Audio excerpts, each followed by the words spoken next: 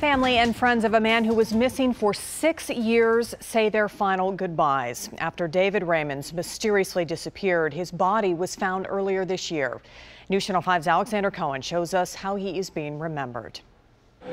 David was well known for his stonemason work and his art, which is why it was on display here at his memorial.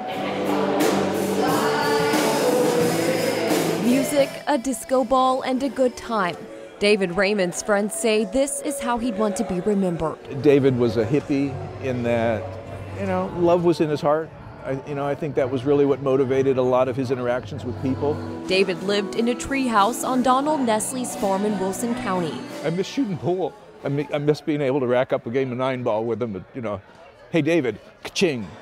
What about, best out of 5? And we'd just drop what we were doing and play 3 games or 4 games of pool. He choked up as he remembered his friend.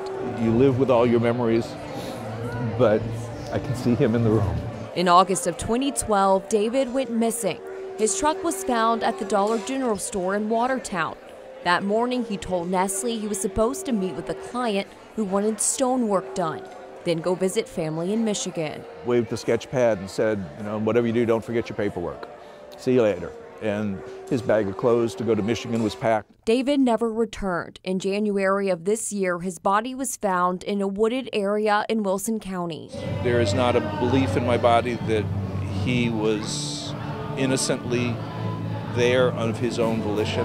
While how David died remains a mystery, there's one thing his friends know for sure. We're just scratching the surface here of the people that he's touched. David's family and friends are putting together reward money in case anyone has information on what happened. The Wilson County Sheriff's Department says there are no updates on the case.